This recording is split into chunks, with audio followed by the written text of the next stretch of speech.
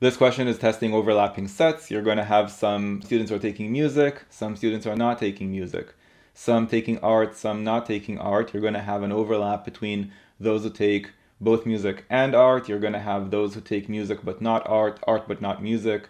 You're going to have those who take neither music nor art.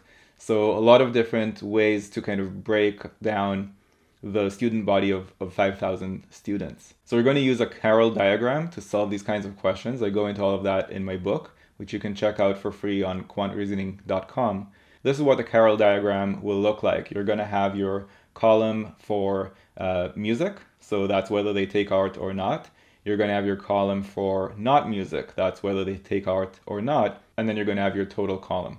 You're going to have your row for art, whether they take music or not. You're going to have your row for not art, whether they take music or not, and you're going to have your total row. So each of the cells in this diagram represents a unique group of students. You've got those who take both music and art. You've got those who take art but not music. You've got everybody who takes art.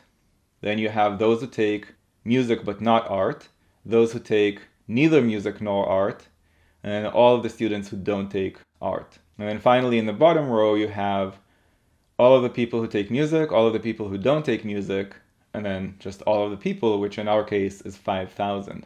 So we can start filling in the information from the question stem. So we would put X in the cell that represents all of the students that take music, Y in the cell that represents all of the students who take art, and Z in the both and cell, right? The cell that represents both art and music.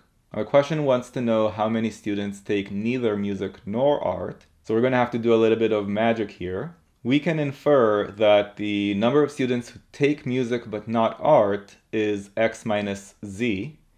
And similarly, the total number of people who don't take art is 5,000 minus Y. So the thing that we're trying to solve for would be the difference between X minus Z and 5,000 minus Y. We're looking for those students who take neither art nor music.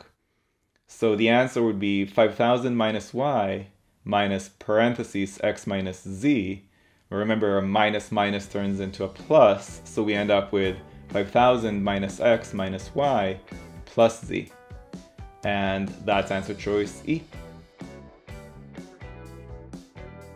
If you found this video useful, go to quantreasoning.com for a lot more where that came from. You should also click that like button and let me know in the comments below what you'd like me to make future videos about. And of course, if you haven't yet subscribed, go ahead and do that and click that bell below so you get notified about future videos. See you next time.